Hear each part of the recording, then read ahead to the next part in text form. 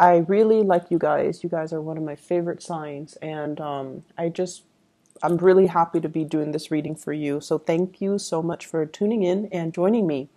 What I'm going to do first is I'm going to talk about, other areas of your life first because I feel like you guys might want to hear that first. And then we'll clear up the spread so then I don't get energy interference when I do the love reading, okay? Because I feel like I'm still trying to work through this love reading. It seems a little bit out of character for Virgos, but I feel like let's talk about this first, okay? So we're talking about the second spread first.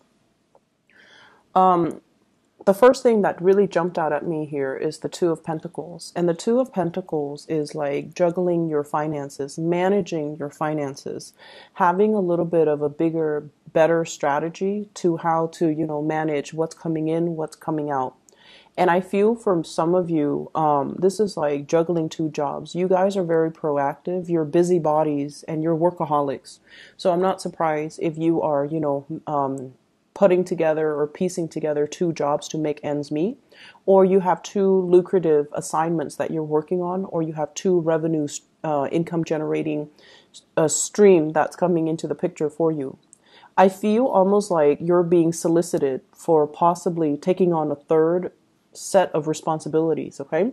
We have the Page of Pentacles. This is news about money, finances, etc. And what I feel with this is, you've already got your plates full. Your hands are tied. You've got so much on your plate already, and there's another income revenue stream that's trying to come in for you. So somebody could, reach out and be like, hey, do you want to, get involved in this project with me? Do you want to do this? Do you want to do that? And so because your time is limited, and because you also need to, take time off for yourself and really take care of yourself, you are going to need to, let one thing fall away before you can take on another, okay? So be practical. And I know that you guys are very responsible. You don't commit yourself unless you know for a fact that you can follow through. And so this issue here about, being all things to all people, being, like at all places at the same time, and feeling as if you're superhuman and feeling like you have to live up to superhuman standards and being really hard on yourself. It's not going to fly well when you are overtaxing yourself or when you are, working yourself to death. Okay. So be really careful about balancing work life and personal life, self-care, self-management, so that you don't get yourself into a state where your time is limited and precious and it's squandered, or people are making too many demands of your time or your resources. And then you end up giving so much of your energy away. Okay. What I have as well is the Ace of Wands, and this is brand new projects that can be very fruitful that you're developing with another person. This can also be a housing purchase that you're doing with another person as well. And I usually look at this. There's a house in the back. There's like a castle. Okay, and when I think of castles, I think of like more like a place that people visit, such as, like a rental home, rather than a place that you're living in, like an Airbnb, a bed and breakfast, a resort, or something like that. So I feel like there is an investment opportunity for you in a property, looking at a property, trying to buy a property, and then, as an investment property rather than as a home. But many of you could very well be thinking about purchasing property, even starting new projects and thinking about the new location. Where do we want to move to? Or where do I want to move to? And where do I want to settle down? And I see like, wanting to get away from the daily grind, the smog, the pollution, the sheer amount of people and their issues and their problems, and wanting a little bit more peace and solitude. So you might be looking at a ranch, a more spacious area, or look at an area that is a little bit less congested and, more sparsely populated.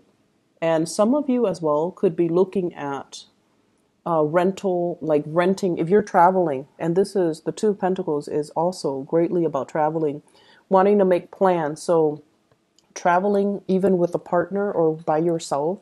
All of these cards are very solitary, but I feel like you're traveling, you're making arrangement and accommodations possibly for travel arrangement, but also for, where are we staying? Are we staying at this bed and breakfast? Are we staying at this hotel up the mountains? Or this, doing some sightseeing, looking at big monuments is also what's coming in. So there will be a lot of plans coming into the picture, and I feel like many of you just want to get away, okay? So the energy for this week, I feel like it's a little bit unsettling. You're going to be very, very busy, and the people that you're dealing with, you're going to be called upon to do a lot of quality control and mitigate conflict for other people, is what I'm seeing. You're also going to be called in as a mediator. Also, I feel like damage control. So there's like a battle here, and there's going to be the aftermath of that. And I feel like it's going to, once again, you come in to kind of clean up that, whatever the aftermath is. I also feel there's a very lucrative project here that you could be involved with, and there's a lot of competitors in your midst. You definitely stand out. So for those of you applying for a house, applying for a loan, applying for a position, applying for a promotion even, do not shy away from the competition. Do not talk yourself out of it. Do it, okay? Do it, because I feel like it's going to bring in a lot of good beginnings for you. So we have a really good week overall here for you to, solidify some plans. We have as well the Seven of Pentacles. This is a friendship vibe that I'm getting from this card, and I normally don't get friends. It's not with a Pentacles card. Know who your friends are. Know who's important to you. Know what's important to you, and really keeping that in mind as you progress through, this solar return year. Okay, so the whole complete solar return cycle, but also the rest of this year. Because this is a 7, so this is like learning from the past, 2017, for example. It's a very spiritual number as well, and it deals more with like self-awareness, self-enlightenment, and karmic lessons, okay? You have been investing, so I'm just going to be blunt and say it. Many of you, you're investing in the wrong people, okay? Friends that you think are going to be around, they're around when they need something from you. And then when they, when life is okay, you might not hear from them. That sounds familiar. You need to scrap those friendships and start over, okay? And the people that are there for you, family in particular, and also those people that are there for you that aren't, that don't just call you when there's like crisis in their life, but they're there consistently from beginning to end. They're there whenever you run into problems, and they're there to give you really good advice and counsel. Those are the ones that you need to invest your time in. So many of you are coming to a wide awakening, like when it comes to your friendship sector, and you have to make some changes, okay? Who's important, who's not. So weed out the ones that matter from the ones that don't. Because I feel like, especially for those of you who are very, very young, you have trouble saying no to people. You always want to be helpful. And you might have been guilt tripped or shamed into, like, I feel like you're so helpful and people take that for granted that you're always expected to be there. And then saying no is not an option for you. Learn to say no. Learn to, conserve your energy. Learn to take care of yourself. Put your needs first. So whoever is not fulfilling your needs on the friendship sector, you need to move away from it, okay? Last thing here, I feel like there could potentially be 2 job offers on the table as well, and you're weighing out the pros and cons of each one. Or there could be, a new job offer, and you're like, do I stay or do I go? Do I stay or do I go? And I just feel like there's a lot of inner conflict here. As many reasons to stay as there are reasons to go. And so this is something you're going to have to work out on your own, but you really need to think about, what do I want? What do I need? And family is so important here. For whatever reason, you might be very far from your family, you might be homesick, but I feel like family is really important. So let me clear this up because it keeps talking to me, and I want to be able to focus on your love reading. And so that is mainly why I decided to do the bottom spread first. So if you are dealing with an Aquarius, or you have Aquarius in your chart, Sun, Moon, or Rising in an Aquarius sign, you might want to watch that video, because Aquarius got the same card in the same position. And what I told Aquarius, and is also what I'm going to tell you, this is your energy. It's a little bit different because of all the other cards, but this is somebody who's made it, okay? They're attractive inside and out. So this isn't just, somebody who's good looking and hot and shallow inside. This is somebody who has been through a lot. They know who they are. They're very strong-minded. They're beautiful. They're attractive. They're worldly. They have traveled many places, and, they've dealt with all kinds of people from all walks of life. And they're at a point where they're operating at this frequency. And they could potentially be very single. So many of you could be very single.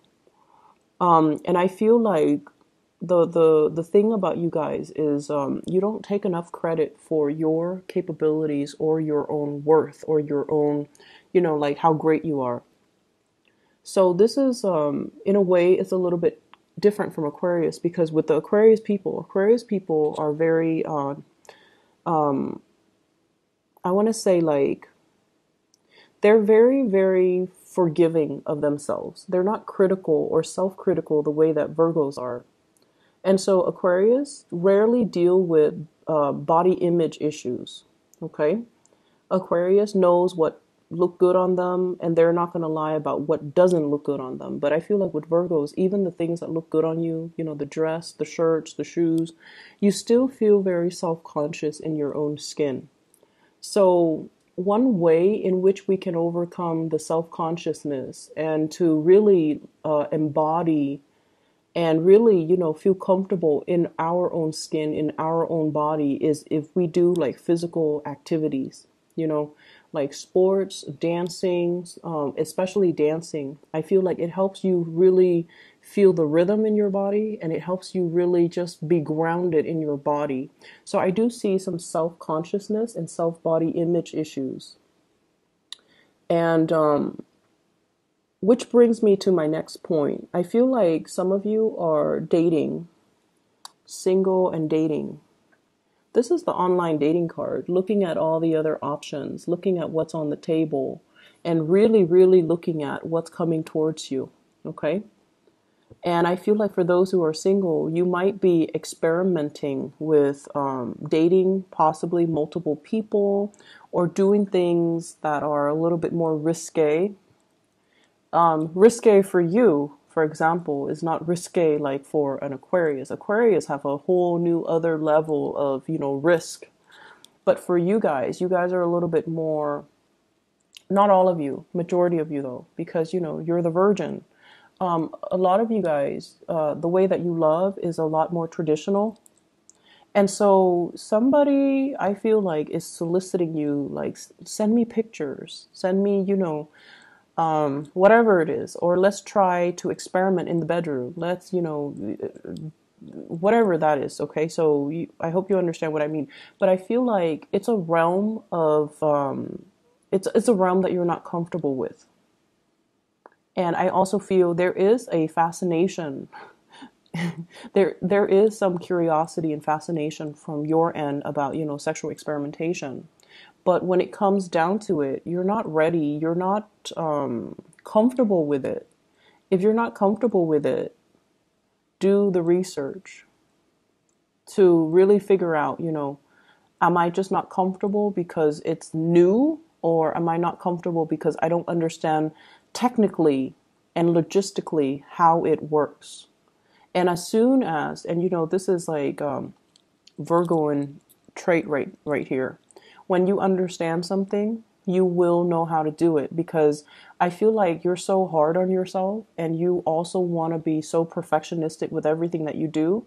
You have to be perfect at it. Okay. And that's why you don't like to try new things, mainly because it gives you this sense of discomfort. What if I do it wrong? So I feel like there's a lot of kinkiness when it comes to love relationships, and possibly somebody talking you into doing something you're not comfortable with. If you are dealing with an air sign, Aquarius, Gemini, and Libra, they're very, very experimental, and they might, they do have the gift of the gab, and they might talk you into doing something that you don't want to do, or they might, be very persuasive. And I don't see coercion, but I feel like this person might not be the best person. They're like self-serving. So if you're dealing with that energy, be very, very careful. Okay, if you're so eager to please as well, be careful. And for those of you who are, on the younger age spectrum, I feel like you're like this. You're beautiful and pristine, and a lot of people would be so lucky to have you. You don't need to settle for these types of energies, okay? Especially if they're coercing you into doing things that you don't want to do or you're not comfortable with. Trust your instinct, trust your intuition. And I feel like what's happening here is,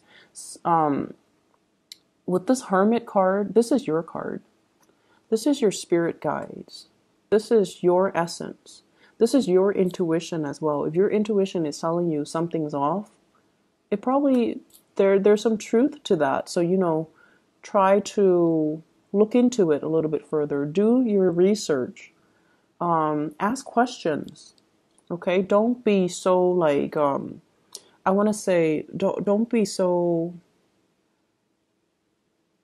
don't be afraid of how other people judge you or perceive you. This is your life, right? And some things can be done and they're irreversible. So you need to know all the details before you get involved. And I feel like you're dealing with somebody that has attention problems. They're never happy with just one person. And you're trying to keep them like happy. And I feel like it's at the expense of your emotional well-being. And then I also feel as well, that there might be an air sign that you're dealing with, and there's some stoppage in communication. And it really hurts your self-esteem, because you're like, did I do something wrong? Did I say something wrong? It makes you cycle through, this self-doubt and negative self-talk. Like, why are they not talking to me? Did I do something wrong? No, they're not talking to you because they're probably with somebody else. So this is a week where we kind of have to, don't internalize the energy. Rather, maybe the mantra this week is, it's not me, it's them. The problem is, it's not you. You're like this. You're wonderful and awesome and, desirable. The problem is with the other person. They're like this. They're sneaky, they're cunning, they're self-serving, they will steal from the poor, they're not worth your time, okay? So be careful about to whom and you are devoting your time, because I feel like you're vibrating at a really, really good frequency. Same with Aquarius. And you don't need to get yourself in situations that are that are uncomfortable, or that you're not feeling. Okay, so really, really trust your heart and ask yourself, do that check up on yourself every, if you're dealing with this energy. How do I feel? Do I want to go home and leave this person, or do I want to go home with this person? Ask yourself every 10 minutes, because I feel like your intuition is trying to steer you the right way, but you're kind of caught up in the potential of what could be, rather than looking at the reality of what is happening right now. So doing that internal monologue, like, how do I feel? Ask yourself every 10 minutes. How do I feel about this person? What new information did they give me? Does that change anything? So, have that monologue with yourself, okay? I'm going to leave it at that. And I wish you all the best. Please take care of yourself. Okay. Take care of yourself. You do not need to please anybody. Okay. So give yourself some credit and give yourself a voice. All right. You don't need to please anybody. Okay. Take care of Virgos. I'll talk to you guys soon. Bye bye.